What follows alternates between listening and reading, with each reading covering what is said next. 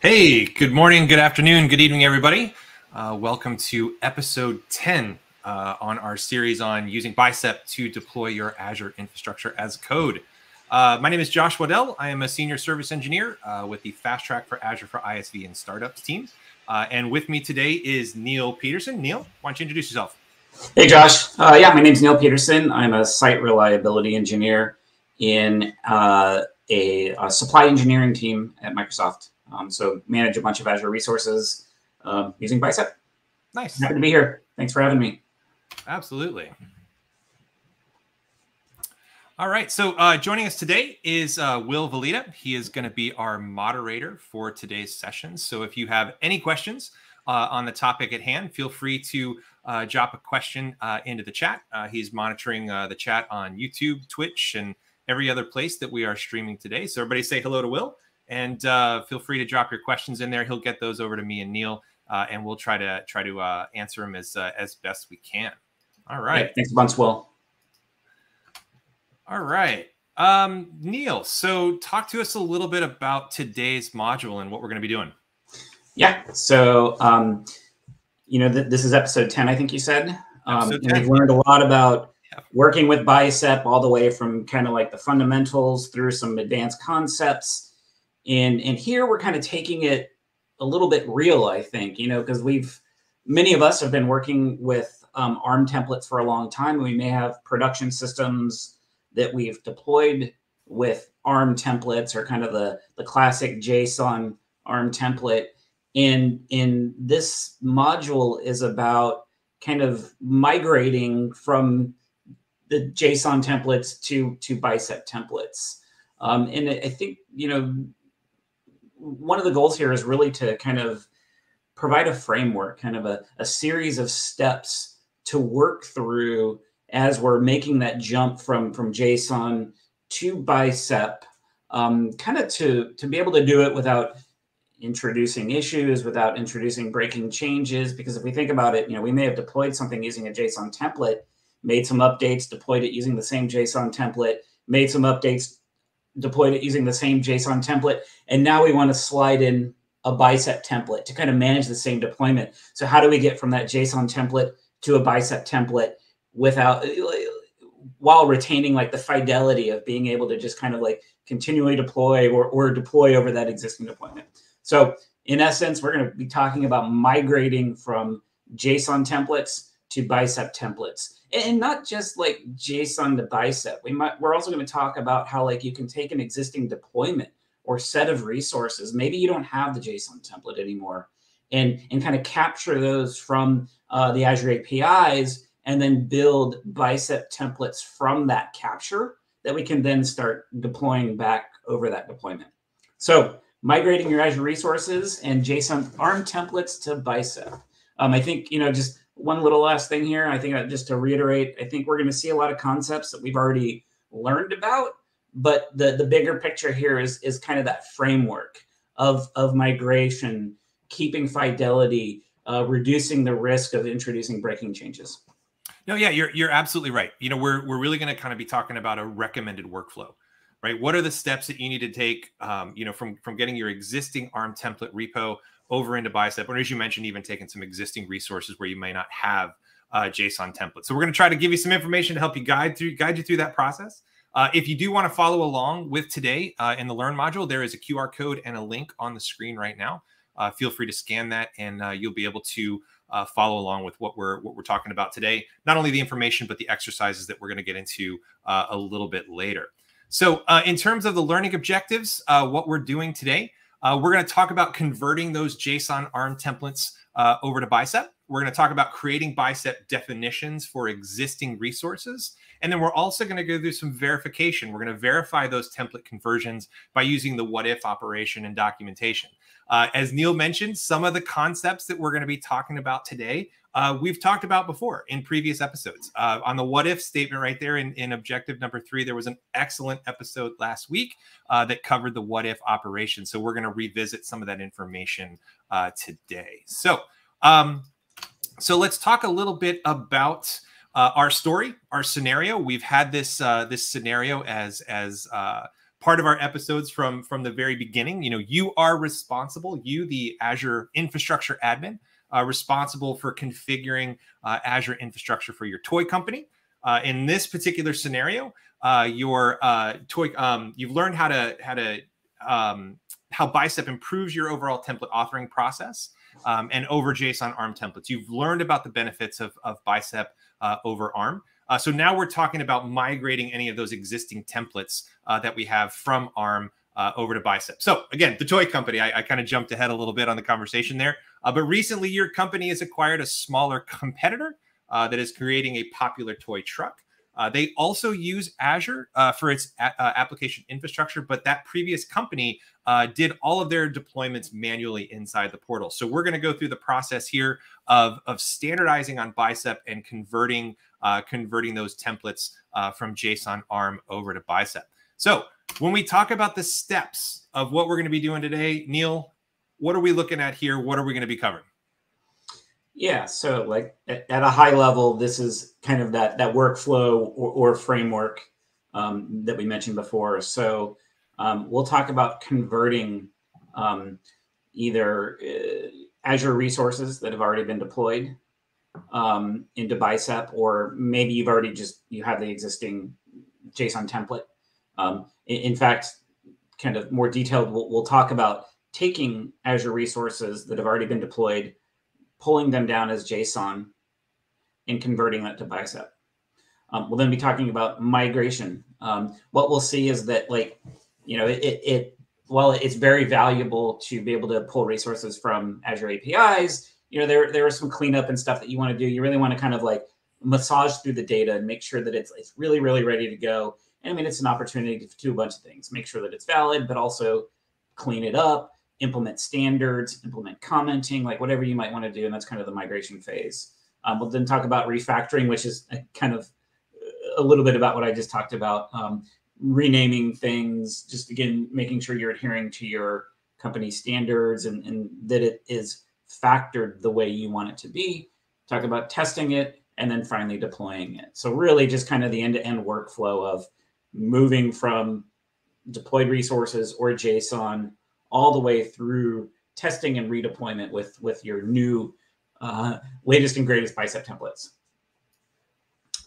And then, yeah, I mean, after working through this module, and I worked through it. I never really kind of worked through the workflow, and it is very helpful. So after working through this, you're going to kind of have experienced it hands-on, good, and some of the stuff is just kind of busy work, or there's a lot of just kind of reading through stuff and just validating that everything is the way you want it to be. But I think the benefit here is really kind of working through that process, working through the workflow, really thinking about like what the framework is intending to do, which is kind of keep you safe and kind of, I keep using that word fidelity. I think you mentioned it to me, and I think that's a really good way to put it. Like, make sure that you've got that kind of migration fidelity, reducing risk, and kind of getting your head around what it means to do that migration and perform it a couple times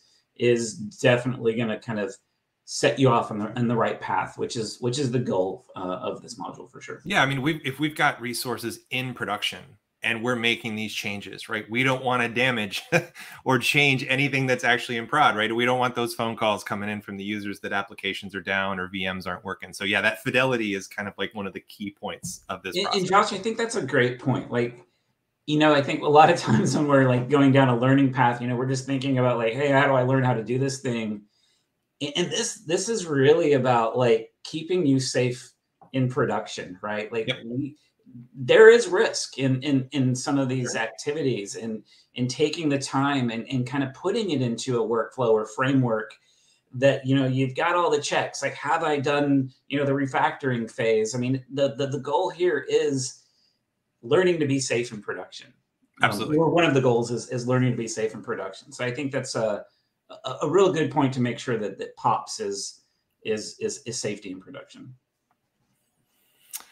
All right, so we're going to get into the first section here. This is going to be the first two phases: convert and migrate your resources to a Bicep file. So Neil, talk to us a little bit about introduce the convert and migrate phase and what we're going to be focusing on here. Yeah, absolutely. So first two phases, convert and then migrate. So specifically when we talk about convert, in fact, I think we've got slides for all of them if we want to. We do. Yeah, we'll go ahead and just move right into the convert phase. Yeah.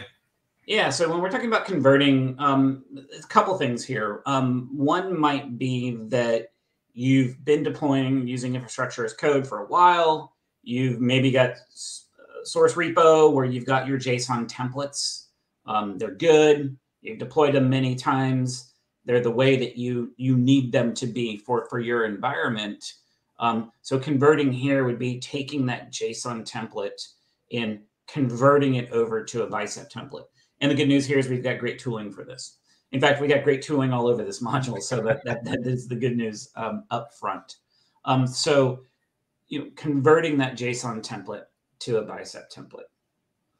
And then the second piece might be like, maybe we don't have that template, but we've got resources running in Azure. You know, do we have options for kind of converting those existing or taking that existing representation of those resources and producing a Bicep file of those? And the good news is yes. Now, it's not straightforward, or it's not necessarily straightforward from like resources to Bicep template. We actually, and we'll see this in one of the demonstrations, but we actually take those existing resources and there's an export functionality that exports them to JSON. It's been around for a long time, much longer than Bicep. But at that point, we now have a representation of those resources in JSON form, and then we can do the same conversion using Bicep commands, a decompile command, to convert that JSON representation of those existing resources to a Bicep template. Yeah, and here's some graphics. Thank you. I think I went one slide too far. Yeah, no worries. Let's go back though. I think there's some cool stuff here. Yep.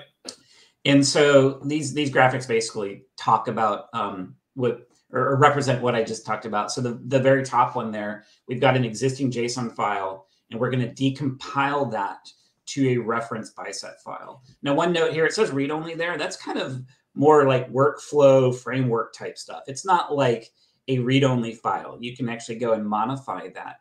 But what we really want to pop is that like that conversion is awesome and it does a lot of the work for you, but you still do want to go and read through it and refactor it and clean it up. So kind of like in the context of this workflow, think about that Bicep file that we're producing here is kind of like your reference file. Yeah.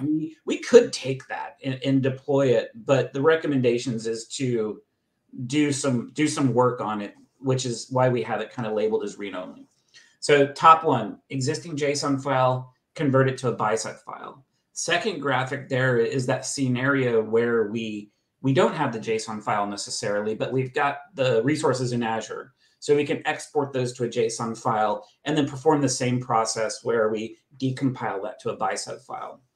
This third one down here is pretty cool, and it's some relatively new functionality where we can actually take an existing resource, so resource by resource, not a whole deployment or a whole resource group, and import them into Visual Studio Code as Bicep or as native Bicep. So how this works is you would basically get the resource ID of an existing resource, let's say like a virtual network, and using tooling inside of Visual Studio Code, drop in that resource ID. The Bicep extension for Visual Studio Code will do the work to produce the Bicep for that individual resource. Now, correct me if I'm wrong, Josh, but In this last one, we would have to go resource by resource. There's no kind of import resource group or import deployment directly to Bicep. Yeah, that's correct. It's just an individual resource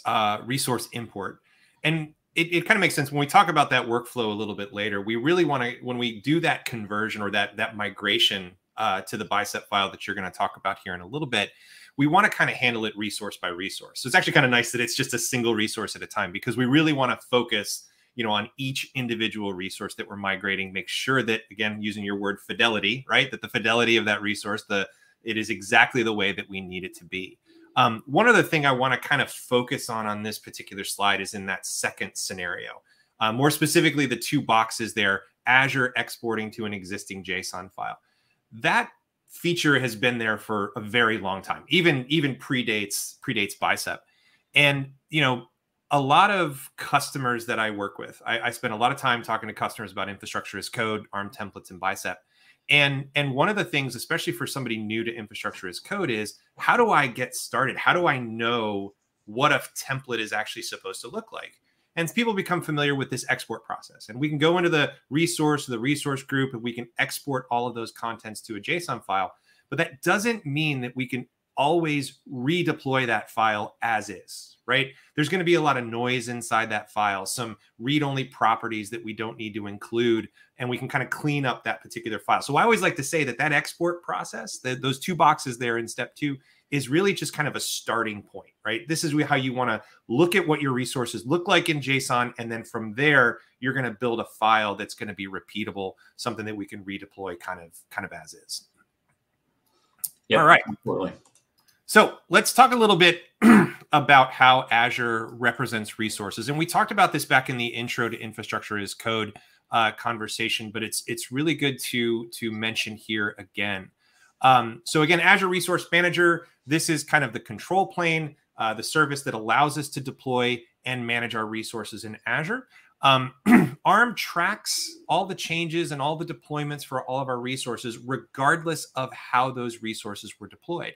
So if you take a look at this particular diagram, we see that if we're building something in the portal, or we're using Azure PowerShell or Azure CLI in kind of an imperative format, or we're using an ARM template or some sort of other deployment tool, whether it's through like Visual Studio or something along those lines, all of those tools are interacting with Azure Resource Manager to deploy those particular resources, right? So it doesn't matter what method you actually choose to do those deployments.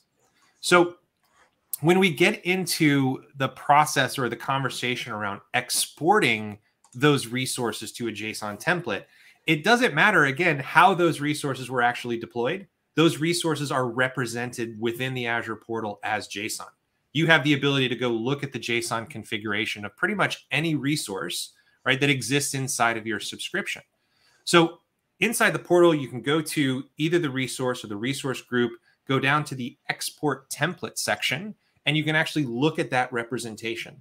And from there, you can make the actual download process. You can download that template, save it, including the parameters file, and then you can open that up inside of VS Code. One other point to kind of mention here is that we see down at the bottom, you can use the portal, CLI, or PowerShell to export those single resources or multiple resources or entire resource groups. So again, no matter what tool you use to deploy, you can also use multiple tools to do the actual exporting. So talk a little bit about this export process and how this particular export process works.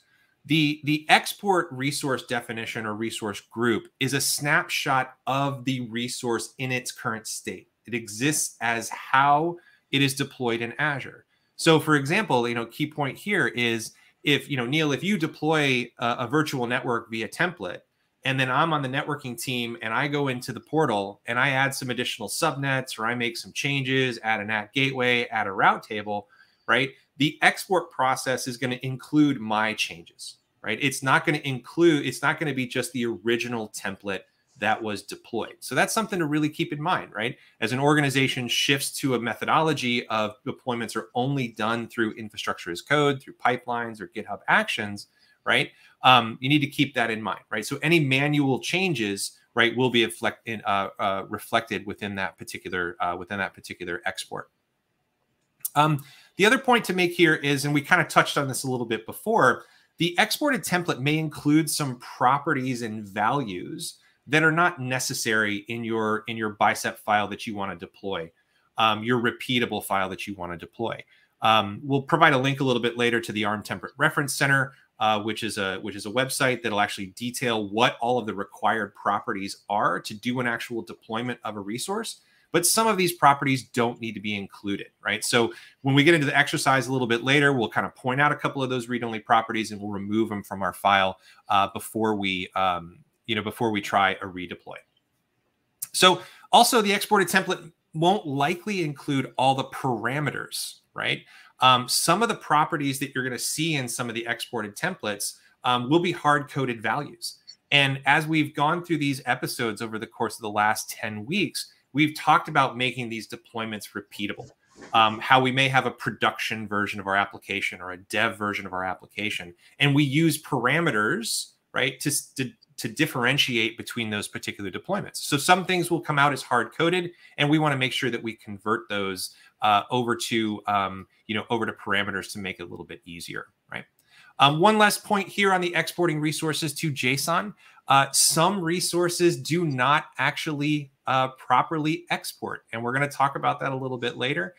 Sometimes you need to go in and manually recreate those resources after you do a deployment. So, for example, like a VM extension doesn't export in the download template process, so we need to go rebuild that particular piece. But we'll take a look at that in a little bit.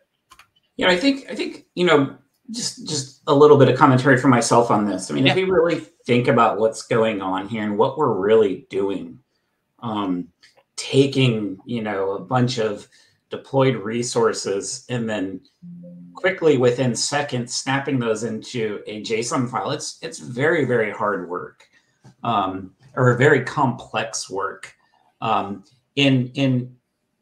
By no means is it perfect, right? Like there is, and that's kind of why we're here. There is a series of things that you need to go through. But I do know that the product team is actively engaged. I mean, this is something that has just gone through a series of improvements over the years, and I only expect those to continue. The other thing is, I don't know if we mentioned this in here at any point, but would this be a decent point to kind of mention like control plane versus data plane when we start talking about exporting resources as well? Yeah, we do touch on that in a little bit, but go ahead and kind of introduce that conversation. We talked about this in module 1, in episode 1, on Intro to Infrastructure as Code. So from an Azure Resource Manager perspective, there's the control plane and there's the data plane, right? The control plane is, interfacing and deploying those resources, managing those resources in Azure. So for example, if I deploy a template that builds a virtual network, that's a control plane operation. Data plane operation is, you can think of what's inside the resource, right? And I always use this example with my customers when I talk to them. So, Neil, if I give you a permission within the environment to build a virtual machine, right? That's a control plane operation. But that doesn't necessarily mean that I can give you a permission to log into the virtual machine and install applications and do those other things. That's kind of like a data plane operation, or saving storage to the storage account, right? So when we're talking about this particular piece, this exporting of templates and migrating these files, it's not always dealing with the data plane. This is really more of a control plane conversation. Yeah, and I think that was what I was hoping to pop, is that, like, let's take the storage account or a database of any flavor that's available in Azure. While we can do an export on those, we're going to get a representation of the resource itself, but not the data. So this is not a backup strategy necessarily. This is correct. This is about the resources that we're deploying in Azure. All right, cool. Absolutely. Yeah. And if we hit back on that later in the module. Sorry if I jumped the gun, but I thought it made sense to bring it up. No, it's a really good statement to make here when we talk about ARM and what we're really focusing on. So I appreciate you bringing that up. Absolutely. Yep. Cool. Okay. So one last point to make, and Neil kind of hit on this earlier when he showed you kind of the diagram there, and he mentioned kind of the read-only files, right? This deployment that we're saving, right? This template that we're downloading, whether it's a resource or a resource group, this is our starting point, right? We're going to use this to build our new files from there, right? So that's what we want to do. We want to treat the exported file as a starting point, right? We don't want to make initial modifications to that particular file.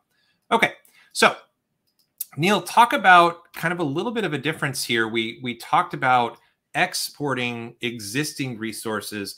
What about saving deployments to a JSON template? What do we mean by that particular piece? Yeah, and I don't have a ton of experience here, so I might lean on you a little bit as well. Sure. But like, if you're like working in the portal, let's say you go and you start to create a new virtual machine or whatever it might be, but you don't actually like hit create now. Yep. You're given the opportunity at that point to download a JSON representation of that deployment. So the subtle difference here, you know, what we've been talking about so far is like exporting a JSON representation of existing resources. And here we're talking about saving a deployment kind of pre-deployment time, if you will. Yep. What I don't know, and I'd be interested, Josh, can you go to like a previous deployment though, something that's already been deployed, and save a JSON representation of that deployment? Yeah, you absolutely can, right? So if you think about how deployments happen within Azure, you know, most of the deployments are resource group level deployments, right? We do have other deployments that do at the subscription level, at the management group level, which is another episode we're going to have actually in the future. But if you've ever gone into, say, a resource group, there's a section within the center blade called deployments. And you can look at all of the deployments that have happened to that specific resource group. You can drill into those individual deployments and actually click on the template that was used to make the deployment. So earlier when I was talking about the export process, and I gave the example of, you know, Neil, you deployed the virtual network from template, but I manually updated the virtual network. When I export that template, it's exporting the changes that I put into there as well. Mm-hmm. But if I wanted to get that original template that you used to build that virtual network, I can go to the deployments, I can click on the template, and then I can download that specific template. So I can have my kind of starting point and my ending point if I wanted access to that. Right. So that subtle difference is exporting, we're going to get all changes. Saving from deployment, I'm kind of going back in history to whenever that deployment was made and getting a template representation from that point in time. Absolutely. Absolutely. Cool. All right. So you talked a little bit about it, but why don't you go ahead and kind of re-mention the import existing resources to Bicep feature? Yeah, and I probably kind of stole the thunder on this slide. I think I've covered about most of it, but this is awesome. I mean, I use this a lot, particularly as I have been ramping up on Bicep and kind of going deep with Bicep over the last year or so. But this is a feature of Visual Studio Code where you can insert an existing resource via the resource ID of that resource. So kind of talking through how this would work. I've got Visual Studio Code open. I've got the Azure portal, or maybe I'm pulling resource IDs using command line tools, but for ease of conversation, I can click on a virtual network, go to the properties of that virtual network, take the resource ID for that virtual network, and then just use some tooling inside of Visual Studio Code, give it that resource ID, and within about a second or two, I'm going to have a native Bicep representation of that resource. Again, some of the differences here between inserting existing resources and exporting to JSON is that with this functionality here, I would need to go resource by resource. Yeah. I couldn't kind of take a representation of the whole resource group or a deployment itself. So, but there's certainly some value here in terms of migration to Bicep. Absolutely. In particular, I use this as well. Just, you know, it's a good way. Like maybe I'm not working on a migration, but I just am building a new template and I just want to see an example. Exactly. Of what a virtual network looks like as Bicep. And I'll just run this really quickly and copy and paste and massage and do whatever I need to do to it. So all around awesome feature. Yeah, fantastic functionality. Absolutely. Which kind of leads into the decompilation process or decompiling. So what is decompile? What is Bicep decompile? Yeah. So far we talked a lot about exporting and getting the JSON, or maybe I already have the JSON. So the next thing is to migrate that JSON to Bicep. And obviously this doesn't apply if you're using the insert resource functionality and you're pulling resources straight to Bicep. So this is specifically, I have JSON. However I got it, I have a JSON representation of my resources in Azure. And if we think back to like earlier episodes when we kind of learned like what is Bicep, I mean, Bicep is just a language that ultimately produces a JSON file that has then deployed to Azure. But we can go the other way. And that's what decompilation is. So I've got this JSON file, and I want to convert that to a Bicep file. And we've got tooling to do that for us. And we'll see it in the first demo, and it's pretty simple. You a Bicep decompile, here's my file, hit enter, and within motion of that JSON file. Awesome. Awesome. Looking forward to seeing that in the demo. It's actually really cool to see how that works. So that kind of leads us into the migrate phase. You know, we kind of talked about the convert phase there. So in the migrate phase, here we're actually taking that decompiled template, right? And we're going to start kind of building, you know, our new Bicep files. So as we did kind of mention early on, Neil brought this up at the beginning of the show. You know, really this is a series of best practices or some recommended steps or recommended workflow, right? So one of the things that we're going to talk about here is, you know, go ahead and create a brand new empty Bicep file. And we're going to take that decompiled file and we're going to kind of copy those resources over individually, right? And we want to kind of approach each of those resources one at a time, make sure that all the properties are correct and parameter names and so forth. So create that file, copy those resources across, and then we're going to go through the process of identifying and recreating any of those missing resources. So just from a graphical perspective here, right, we're going to be referring to either Azure or to our reference Bicep file, right? So either referring to Azure from the import resource or from our reference Bicep file. We're going to create that empty Bicep file. We're going to copy those files across, and we're going to eventually get to a fully deployable Bicep file. So again, this is just a recommended best practice, right? Create a brand new Bicep file. This is going to be our final file, right? We're going to be copying those resources across, and this is just going to kind of be our starting point, right? And I think, you know, like when I did this kind of using this framework or using this workflow, it's kind of like, okay, I've got the exported file, and now I'm going to create a new file and copy everything over. It seemed a little redundant. I could have taken the first file and kind of cleaned it up. However, you know, as a infrastructure as code developer, like I want to know everything that's going on. I want to read every line. I want to have my thumbprint on the entirety of the thing. And I think this phase right here is just a good opportunity to, like, we could just export, clean up a little bit, and probably deploy comfortably. But the opportunity here is to really make that export your own, as if you've kind of written it from scratch.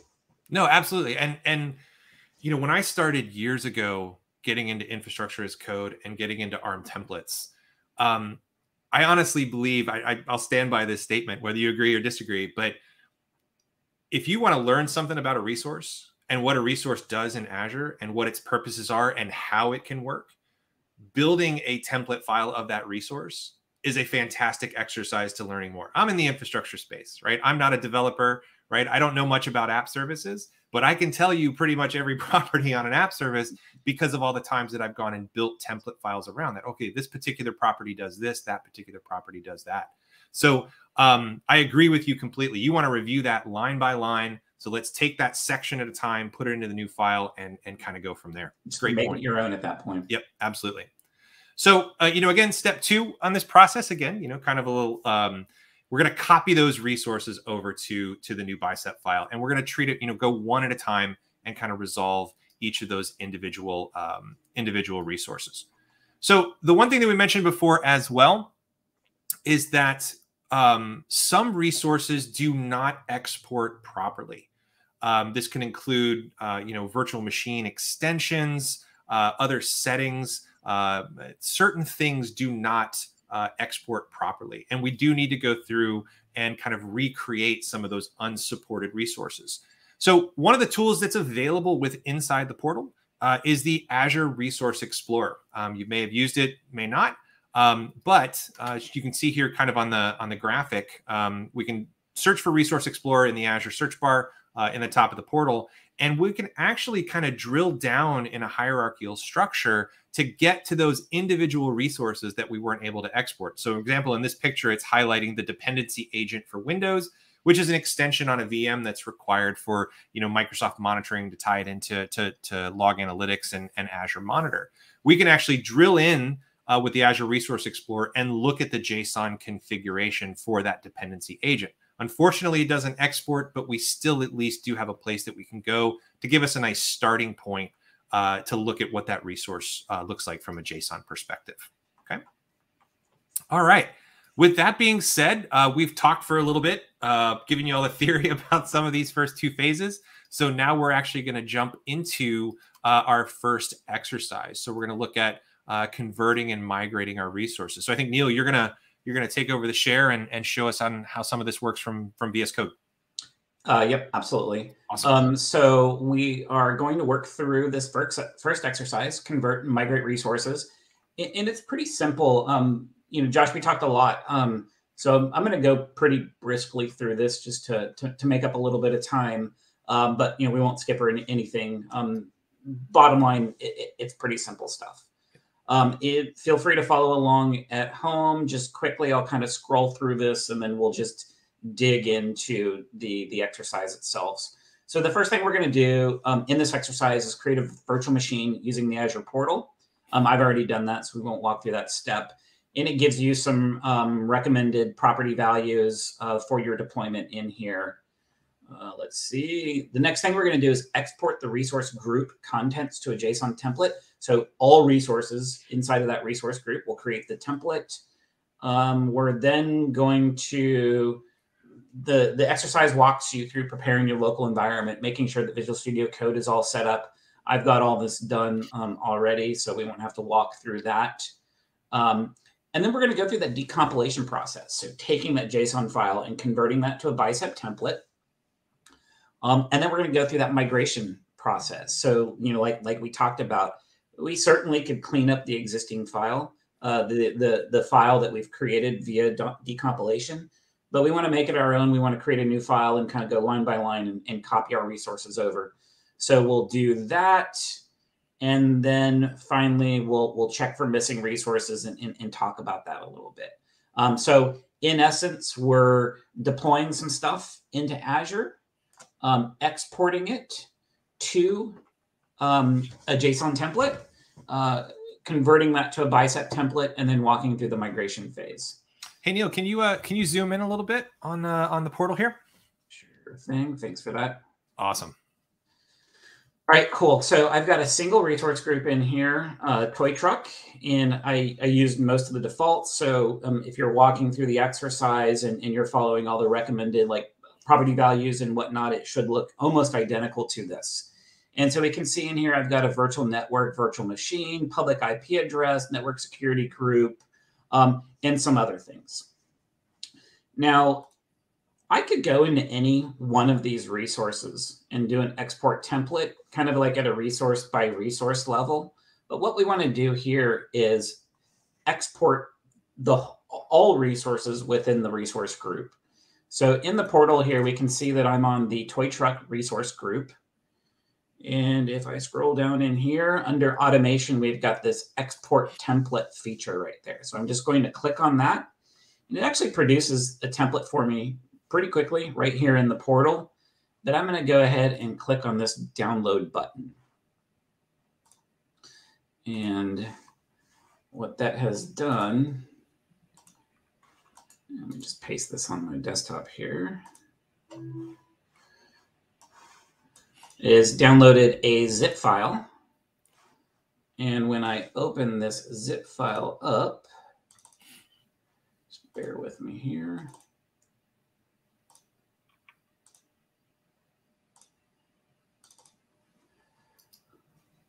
Oh, I kind of got a mess here. Let me just clean this up.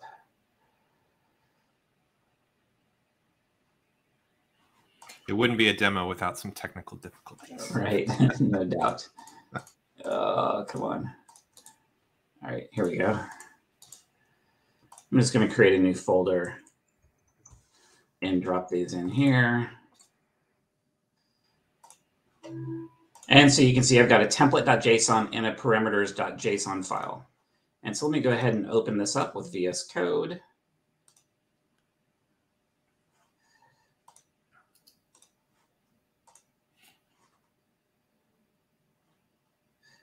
Cool. And then so if I click on my template.json file, here we've got a JSON ARM template representation of that environment, as well as the parameters file. So, thus far in the exercise, we've deployed the virtual machine using the portal. I'd already done that.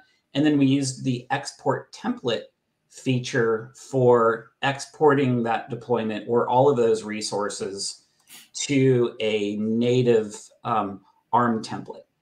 The next thing that we want to do is, if you're working through the exercise, it will make sure that you've got VS Code all set up the way you need it to be, and you've got the tools installed, which I already have. So the next thing that we're going to do is decompile this JSON template into a Bicep template, or convert it from JSON to Bicep. And this is super simple. So I'm going to do AZ Bicep, decompile,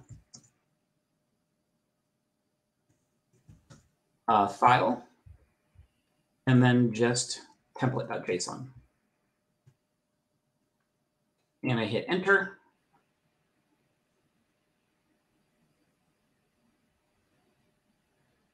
And there is my new Bicep template.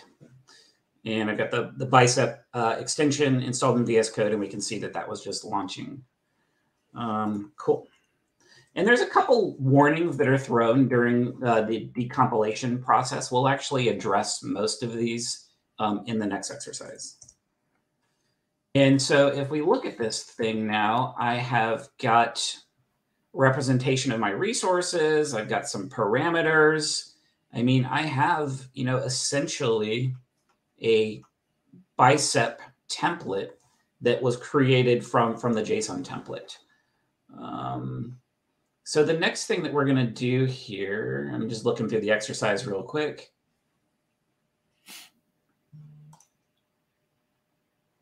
Yeah, so basically the exercise is calling out like, yeah, there's some linting warnings in here. While it's a valid Bicep template, we can implement some best practices, clean it up. There's quite a bit we can do to this thing to kind of make it a little bit more production ready, which we're going to get to in the next module. However, kind of going back to that, like, let's make it our own. Let's make sure that, this thing is ready to go. This right here is really just our reference template. We want to go ahead and migrate this thing over to what will ultimately be our final template. So I'm going to go ahead and create a new file. And I'll name it main.bicep.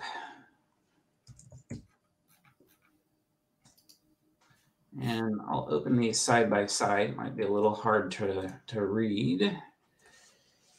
And I'm going to go ahead and start copying things over and just kind of validating as we go. So I'm just going to go ahead and grab all these parameters, and not really happy with the names of these parameters. So there'll be some refactoring that we're going to want to do there. But I can, through this process of inspecting this thing, it's pretty obvious to me, like, okay, there's something we can do here. It definitely doesn't look very reusable, right? When we talk about that aspect, like those names are something that we're not gonna use in multiple environments. Yep. Okay, and then kind of going resource by resource. So there's my network security group, and yep, it looks pretty good. I've deployed a bunch of these things, and they're pretty simple. There's not a lot to it. Next thing here is my public IP address, and just taking a quick scan on this thing. Like, you know, I can already see some things like, hey, I might be able to clean this up. And, you know, kind of, I mean, this is infrastructure as code. And one of the things that I try to do when building any piece of code is really limiting the code that is inside of my code, or rather making sure that I don't have redundancies or just things that aren't necessary. And right away, I can kind of already start to see some things that I might be able to clean up during that phase. So here is my virtual network. I'll go ahead and move that over. Same thing in here. I've got virtual network peerings is empty. You know, I might want to do some things like parameterize or generalize some of these specific values. And here's my virtual machine. So I'm going to go ahead and grab this thing. Same thing. There's a data disk that's empty. I've got an administrative name kind of like in there as like a string literal. I might want to parameterize that thing. Go ahead and copy over that. What is this right here? So this is the subnet. Something that kind of stands out to me here is that I've got a resource declaration for that subnet, but I believe as I was inspecting this thing, I also saw that subnet defined on the virtual network, if I'm not mistaken. Yeah, it might be defined twice. Yeah, I think it is. Yeah. I won't waste the time looking for it. And let's see. And this final resource is the network interface. I'll go ahead and pull that over. Now I'm going to close my reference file and kind of just look really quickly at my new kind of like, this is going to be my final file. And yeah, there's quite a bit we can clean up in here. Oh yeah, there it is right there. So we're looking at this virtual network resource, and I can see that I've got the subnet defined in there as default. But then during that export and then decompilation process, we have a second resource that is the subnet. So we're seeing kind of some of the value in really inspecting this thing and kind of coming up with a plan on how to clean it up, and really making it our own. The final thing in this module is that, you know, during this process, you're also going to really want to like make sure that you're getting everything. Like as Josh talked about earlier, some resources just are not exportable at this time. And like we said, you know, the team behind this is continually improving this process. And so one thing is notice here that we've got a disk resource in this resource group, but that was not exported. And that's okay in this situation. So like a virtual machine, when we're deploying a virtual machine, that disk is created for us. But that's not always the case. You might run into a situation where there's a resource that doesn't export and hence does not come through on kind of the decompilation process, and that you're going to have to go and kind of manually build yourself. And there's some methods for doing that. And I think we actually touch upon those in some of the content here as well. Yeah, we do. Absolutely. And so at that point, like we've exported the resources to JSON, we've converted to Bicep, we've taken our Bicep reference file and moved that over to our kind of final Bicep file. And the next thing that we're going to want to do is again, kind of really make this thing ours, clean it up, put in place some of our company standards and kind of best practices around Bicep, which we're going to do in the next exercise. Awesome. Thanks, Neil. Appreciate that. All right, so let's go ahead and go back to the slide deck and let's talk a little bit about refactoring. So the next phase, the third phase out of 5, is refactoring our Bicep file. And as Neil showed us with the previous exercise, we've got a Bicep file that we've converted from JSON. We've got a new file that exists, but there's definitely a lot of things that we can clean up inside of that file. We had some hard-coded entries. We've got some strange parameter names and things like that. So that's what we're focusing on in terms of refactoring. So what are we going to do here in the refactoring section? We're going to talk about first about reviewing the resource API versions. We're going to talk about reviewing the linter suggestions in the new Bicep file. We saw a couple of those there. Revising names, parameters, variables, and symbolic names. Simplify any expressions. If there's any string concatenation or anything along those lines, we may want to simplify that process. Neil pointed out the additional subnet resource that got created there. So that kind of falls under reviewing child and extension resources and the way that ARM and Bicep define those. Talk potentially about modularizing our Bicep file, adding comments, and then also following some Bicep best practices. And a lot of the topics that you see here in this list, we have covered in previous modules. So as we get to those sections, we're going to give you the links and the QR codes to those previous modules if you want to learn some more in those areas. So the first thing, reviewing resource API definitions.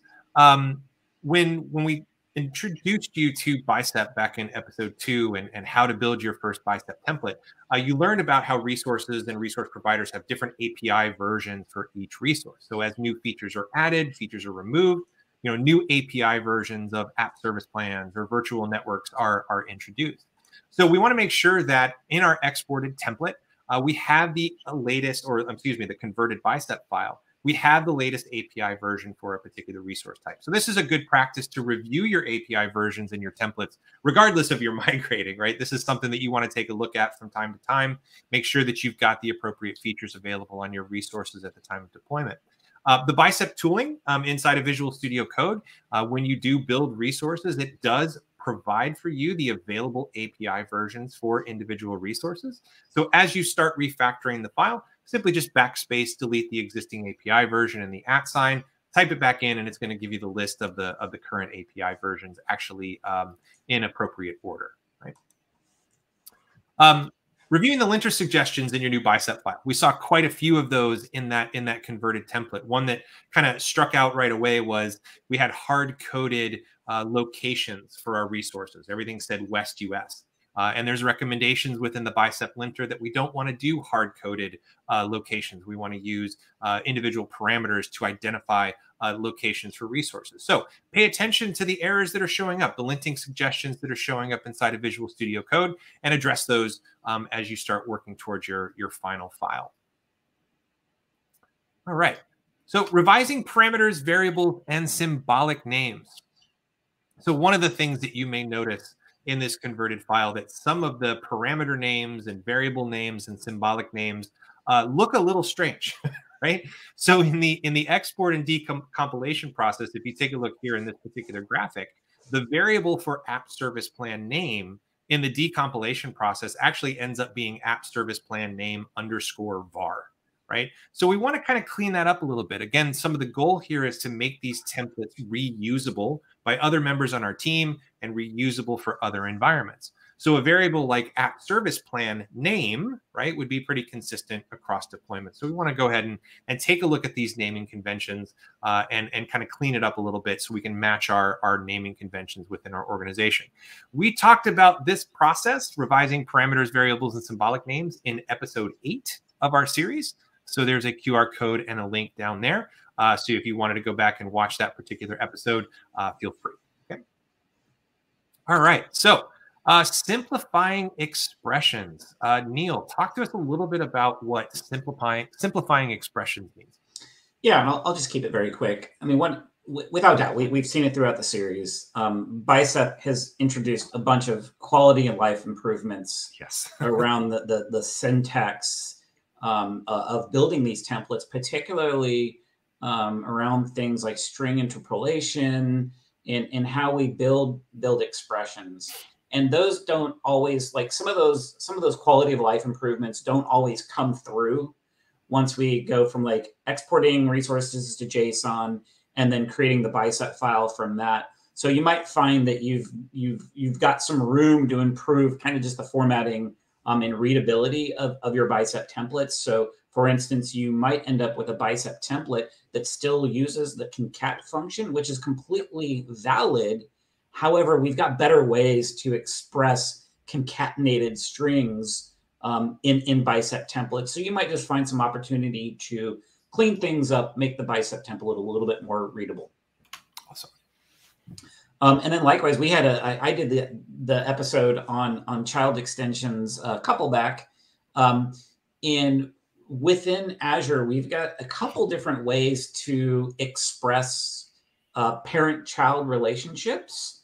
And your organization may have standardized on one of those ways. You might just have a personal preference. So you might end up in a situation where your decompiled Bicep template doesn't necessarily match how you want to express child-parent relationships, or as well as extension resources. So there might be some room to kind of refactor those around. Go check out the episode on child and extension resources for kind of like a deep dive on what those different methods might be. Oops, sorry, went too far. There you go.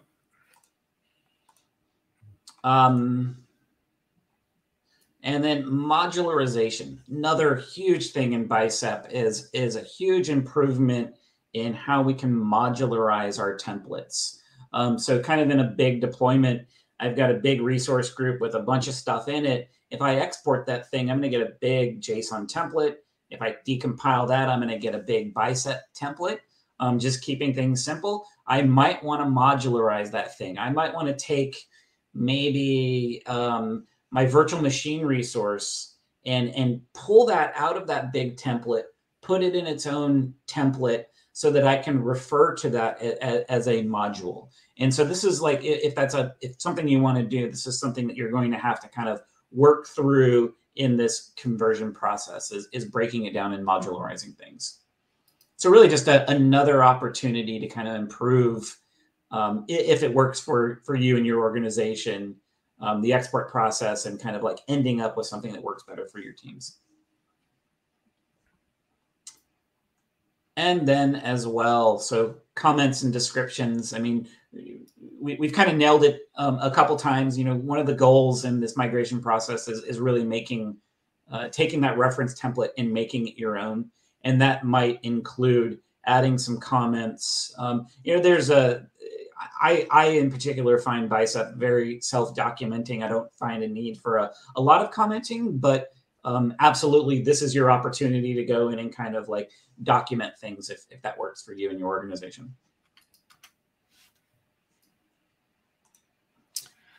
All right. And then finally, one other thing, and we'll put this link in the chat as well, is to just kind of follow the overall Bicep best practices, just in case you've missed anything based on our standard recommendations. So with all that being said, we've gotten through that content. Let's talk a little bit about actually refactoring the file.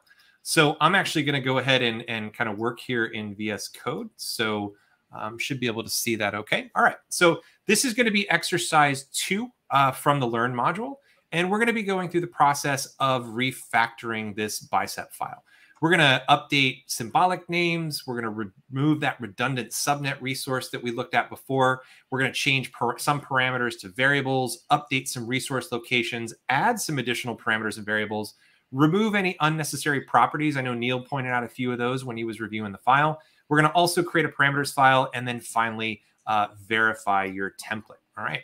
So the first thing that we're going to want to do is we're going to actually want to update our symbolic names. So the first one, and if you remember from our previous conversations, the symbolic names are what you see here on line 7 after resource. This is the symbolic name for the network security group. We have one for the public IP address, one for the virtual network. And this name isn't very easy to understand. Network security groups _ toy truck server _ NSG name resource.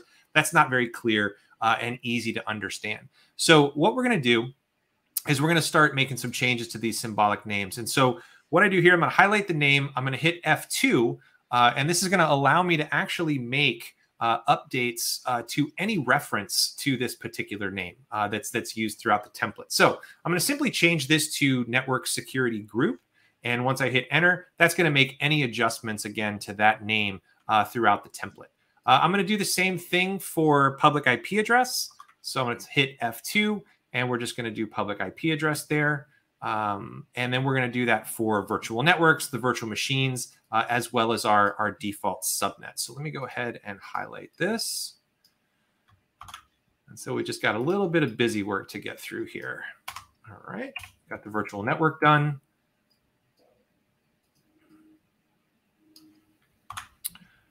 Oops. Go ahead and take care of the virtual machine. And we'll do the virtual network. Oh, this is the actual, no, this is the virtual network. All right. No, this is the one, I'm sorry, this is actually the default subnet. So we're going to go ahead and change this name to default subnet. This is the extra subnet resource that we saw there. And then I'm also going to make a change to the network interface. Oh, all right. So it's looking cleaner already. We got rid of some of those crazy symbolic names. So now we're going to go ahead and remove actually the default subnet resource. So let's go ahead and find that default subnet resource. And we're going to purge this here. All right, delete the subnet. No, 1 second. I'm deleting that in the right spot. Let's see, IP config 1. Yeah, let's go ahead and remove that default subnet resource. All right. So we should see an error now. If you look at the network interface, we see that we're getting an error here. The network interface is referencing the ID of the default subnet, but we just actually removed that particular resource. So in order to get that back for the network interface, we're going to scroll up into the virtual network, and we're going to add a child resource that defines that existing subnet. So under here, underneath this section, I'm going to paste in a resource default subnet.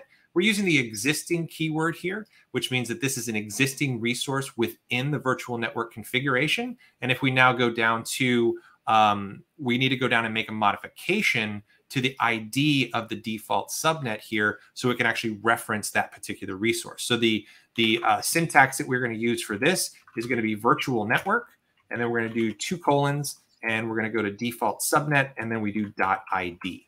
So now the network interface can reference that existing subnet. Neil, any comments on that piece right there? I mean, it not totally related, but that syntax there, so virtual network, and then the 2 semicolons, that was new to me recently, and just a call out that is some kind of shorthand for referencing a child resource. Yeah, that one was kind of new to me as well when I started working with Bicep. And really one of the areas that we see that the most is specifically on working with child resources and subnets. I see that all the time with subnets, especially if you're trying to reference like a subnet ID and an output or something like that. Yeah, I think it's just one of those things that, like, the first time I saw it, I was like, what is this thing? And then the more I worked with it, it's just another one of these quality of life things. Yep, absolutely. All right. So the next thing that we're going to do is we're going to start making some changes. We're going to change some of our parameters actually over to variables. So the first thing I'm going to do here is I'm going to look for the parameter for the virtual network VNet name. And we're going to make a change to this. So here we're going to go ahead and do our F2 process again. And we're going to switch this to simply just virtual network name. All right, so we're going to make a change there to virtual network name, like so.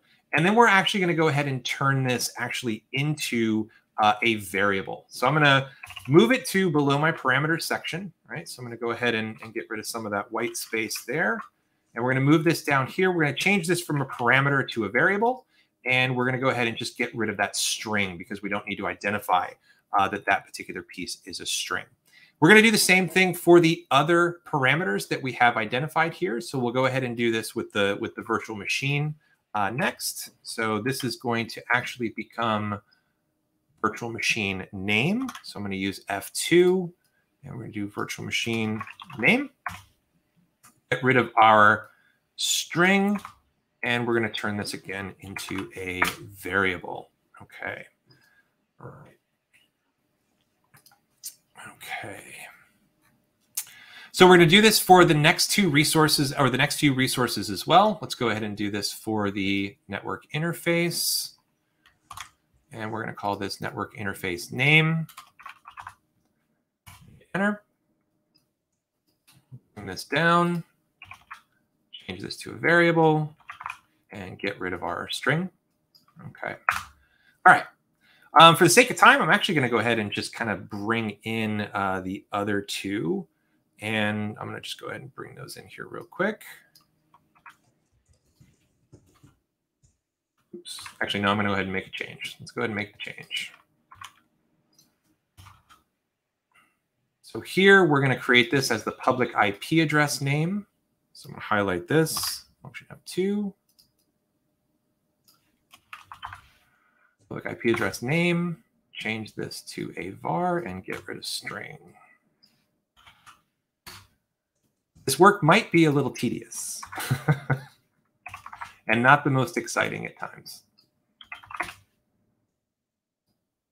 All right, network security group name, and then we'll get rid of the string piece. Oops, I did not do my F2, did I?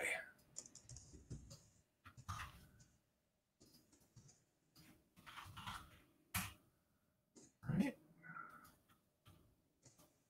I should be good there. That all looks pretty good, doesn't it? All right.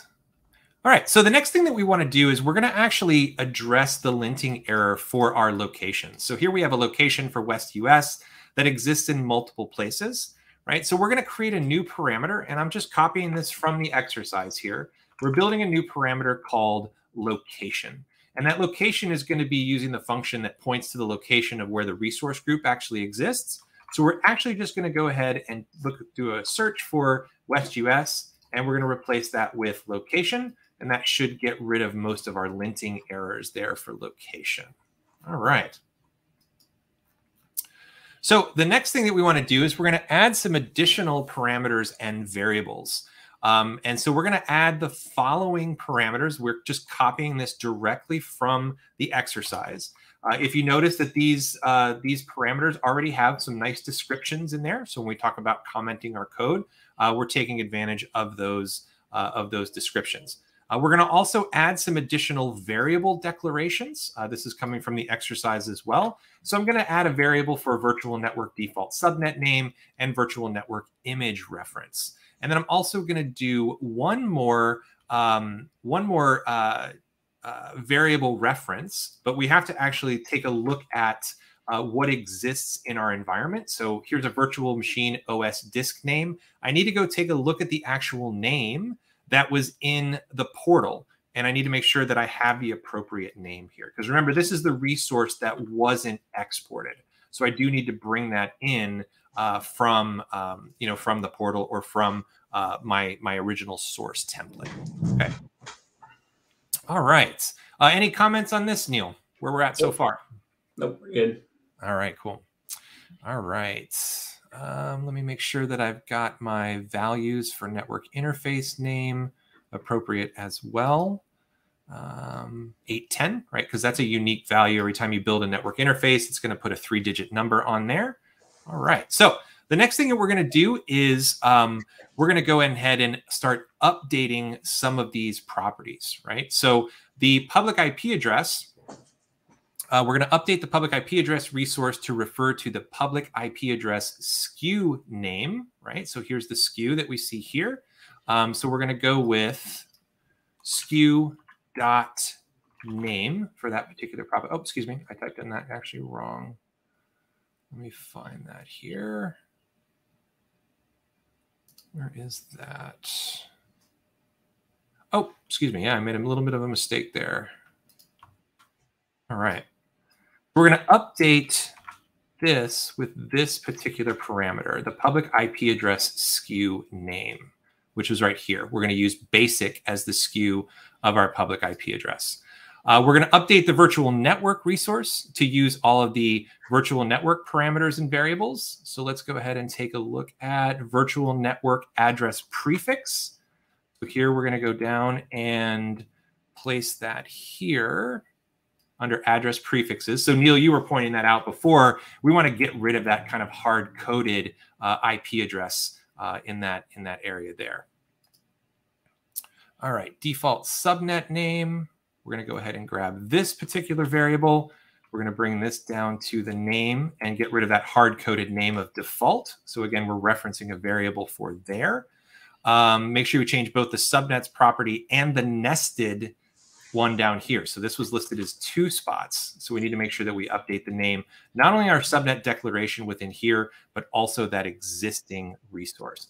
The next one we're going to do is the virtual network subnet address prefix. So I'm going to go ahead and highlight that one, and we're going to put that in for the prefix of the default subnet. We're going to start doing the same thing with the virtual machine. So we're going to make updates to the size. We're going to use the size name parameter. So let's go ahead and find the size name parameter right here.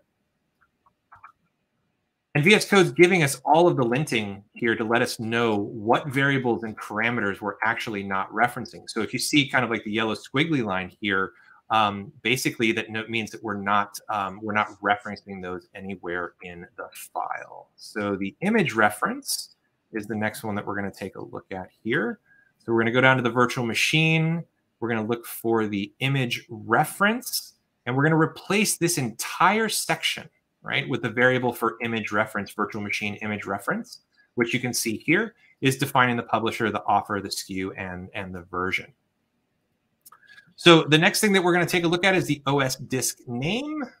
Where do we find that? We're going to take the OS disk name variable, drop down into our virtual machine, and we're going to put that right here and replace that particular value there. Virtual machine managed disk type, storage account type.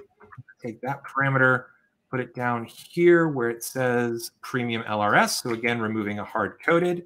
And then we're going to do the admin username, right? So we don't want any hard-coded admin credentials or anything along those lines. So we'll get rid of toy truck admin there, reference that actual parameter. And then what we're going to do here is we're actually going to add a new property for admin password, right? And we're going to reference the virtual machine admin password parameter from up top, right? So when we take a look at that parameter, that virtual machine admin password, you notice that we're listing it as a secure parameter, right? Which is going to make sure that that is not displayed anywhere in the actual process. Okay. So a couple of more steps here to complete this. We want to remove a couple of unnecessary properties, and Neil kind of pointed this out earlier today, or earlier in the conversation. The security rules here in the network security group, we're not actually defining any of that, so we can actually remove that from the network security group. In our public IP address resource, we can remove the IP address property because it's actually automatically set. Let's see, am I in the right one? In the public IP address resource, we can get rid of the IP tags, right? And we can actually get rid of this IP address because it's a dynamic IP, right? So even though it exported the actual IP address of the public IP, it's a dynamic address, so we can go ahead and clear that out of there, right? In the virtual network one, we can get rid of the virtual network peering section, and we can also get rid of the delegations right here on line 73.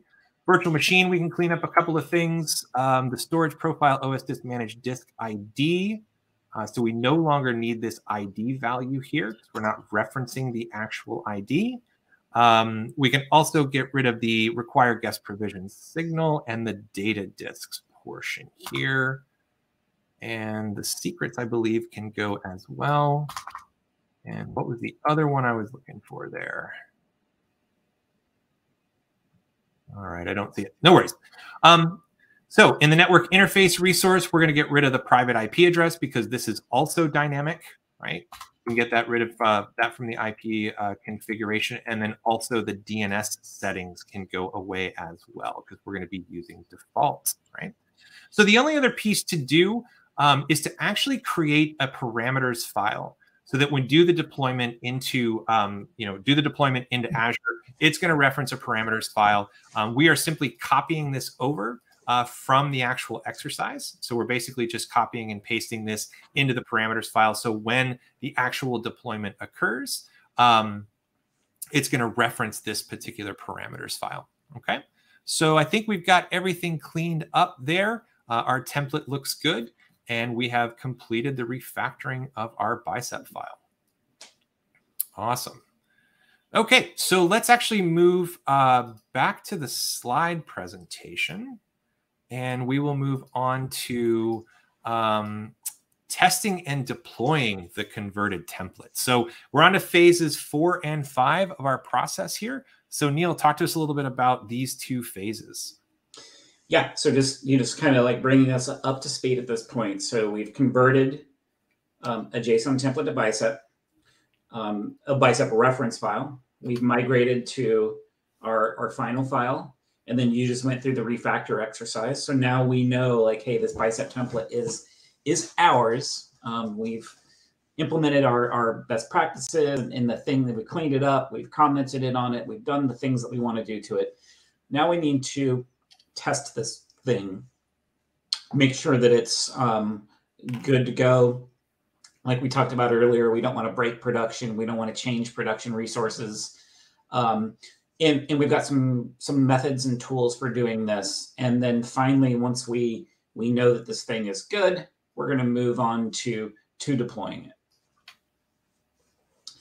So for the test phase, there's a couple things that we can do here. The first is we've got a tooling called What If, which essentially takes the template, compares it to the resources in Azure, and then kind of gives you the delta. It shows you what's going to change, what's no longer there, and it's fascinating tooling, and really encompasses a lot of this test phase. I think due to, for the sake of time, I know, correct me if I'm wrong, Josh, but didn't we do like a deep dive episode just on What If with the PM of the feature itself? Actually, it was last week. Okay, yeah, cool. We did do it. Okay, yeah, cool. Last week's episode. Awesome episode. So you should go check it out. Yeah. Yeah. So I think for the sake of time, we'll just kind of like, leave it at like, it's great tooling for testing your deployment against, or your template against an existing resources, and kind of getting that delta so that you've got a good understanding of what's changed or what might change if you go into that deployment. Let's see. And once we've, validated that things look good and we're okay with the results of What If, potentially we would want to deploy that template into just like a test environment. I don't know if you've got separate subscriptions, separate environments, but again, just to deploy it, A, make sure it deploys, which it should. But B, something that I would personally do is like take that test deployment and maybe pull it up on another screen in the portal, which I find easy to kind of like visually parse and just kind of look at my deployment. Like, does this thing look the way it should? I mean, it should be pretty identical to the reference that you kind of exported from. And so, yeah, so, run What If to see what's changed or what will change. Once you're okay with that, go ahead and perform a test deployment. Which then brings us to the actual deployment.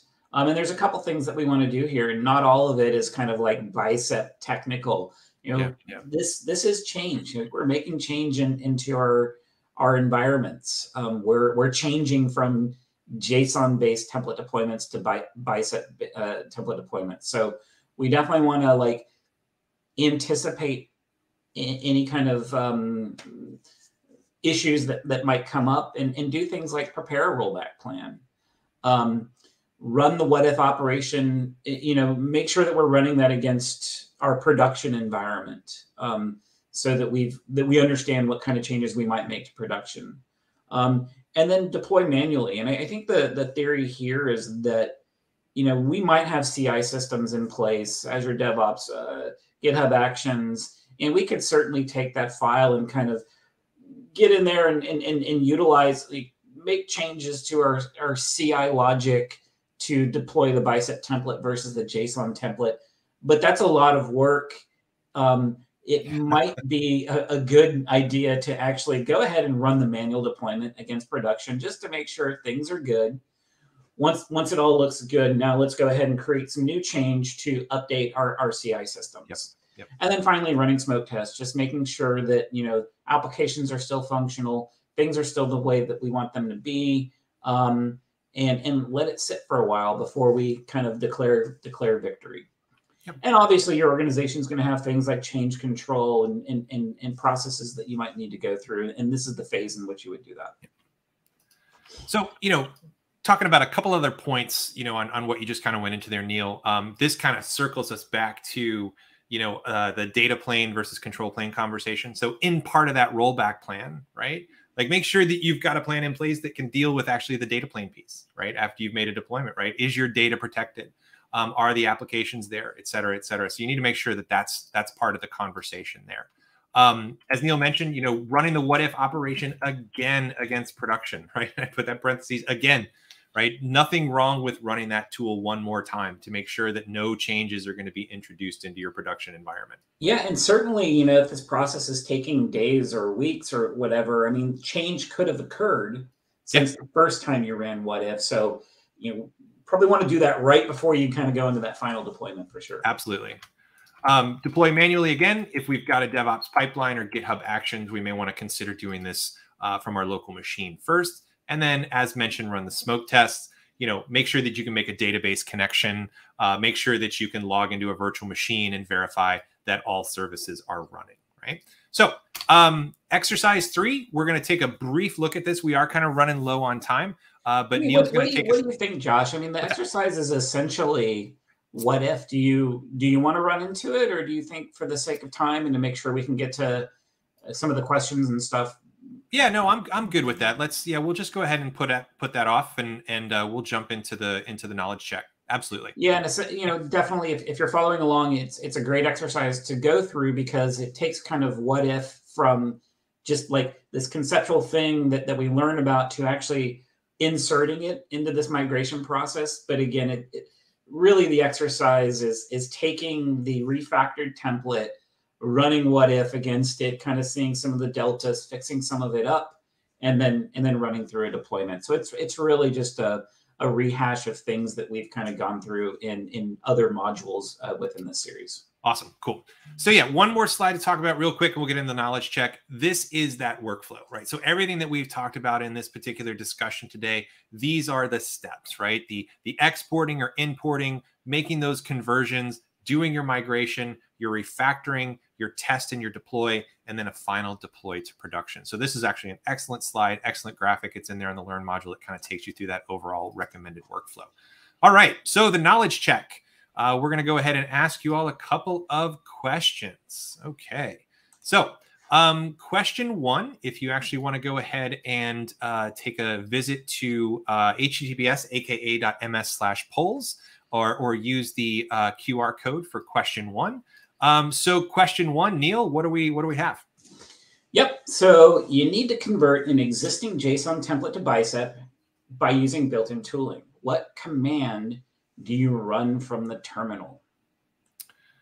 And there's 3 options here: Bicep build, AZ Bicep decompile, and Bicep convert. All right. We've got a couple of answers coming in. So go ahead and vote. And we'll talk about the answer here in a second. All right. What do you think, Neil? What does it look like here? What are you thinking? So I am going to go with B. You're going to go with B. All right. Did Neil get it correct? Yes. Yes, he did. AZ Bicep decompile. Awesome. Okay. Question 2. So you need to export a deployed Azure resource to an ARM template. What steps do you take to complete this task? So we need to deploy a existing resource. So in the portal, go to the resource you want to export, select export template, and then download the template. In the portal, go to the resource group you want to export, select export template, and then select download. In the Azure portal, select create a resource, enter template in the search box, and then select template deployment from the Azure Marketplace. All right. So let's go ahead and vote on question 2. All right. Seeing some answers come in here. Looking good so far. I don't know if I want to create a resource in option C, in selection C. I don't know if I want to create a resource. I want to export something that's kind of already existing. So the answer is A. So we're going to go to the portal, select the resource that we want to export, select export template, and then download to save a copy of the template. Neil took you through that process earlier today. All right. So question 3, Neil, what do we got? All right. What is a true statement about exporting templates in the Azure portal? You can use the export template function to create a complete export of any resource, and you can use it to redeploy resources. You can use the export template function to export the entire contents of your Azure subscription, or C, the export template function doesn't always perform a complete export of an Azure resource. It should be used as a reference point when you build your templates. So I think I know the answer. Go ahead and get some votes in. And Josh, I think this is probably going to be our last question due to time constraints. Agreed. All right. So everybody go ahead and get your answers in. Wait a couple more seconds here. I think I know what it's going to be. I think we definitely talked about this today. Yeah, I think we kind of nailed home over and over and over again, which I think is important, kind of the reference point here. Absolutely. And so we'll go ahead and go with C. Yeah, that answer is C. Okay. So we're going to go ahead and skip over question 4. So my apologies on the time constraints. So, what did we talk about today, right? So in today's module, we went through the process of converting JSON ARM templates to Bicep. We talked about creating Bicep definitions for your existing resources, and we went through verifying those template conversions using the what if operation and documentation. So, Neil, oops, sorry, I missed the slide here. I'm going to talk to that real quick. Yeah, so what is this? So here is a link to the actual module. I know we didn't get to hit all the exercises kind of live in this session, but that's okay. Definitely check this out. Walk through the module. Again, it's kind of, rehashing some stuff that we've seen through the whole kind of series, but it brings it together and really kind of builds out a workflow or framework for doing this stuff in production, which is super important. Awesome. And we have been running this series every Thursday at 10 a.m. Pacific. But we are taking a break for the next couple of weeks. There's kind of a big developer conference coming up here over the course of the next couple of weeks that a lot of people are going to be a part of. So we are resuming the series. This is getting into our advanced Bicep series. We're coming back on May 31st at 10 a.m. Pacific, and that's going to be on reviewing Azure infrastructure changes by using Bicep and pull requests. So thank you to everybody for attending. Neil, thanks for joining us today. It was a fantastic conversation. Really enjoyed it. Yeah, thanks for having me, Josh. Awesome. And there's 2 links down there at the bottom, 2 QR codes and 2 links that can kind of prep you for that next session. So thanks again, everybody. Really appreciate you being here, and we'll talk to you again soon. Bye. See you. Take care.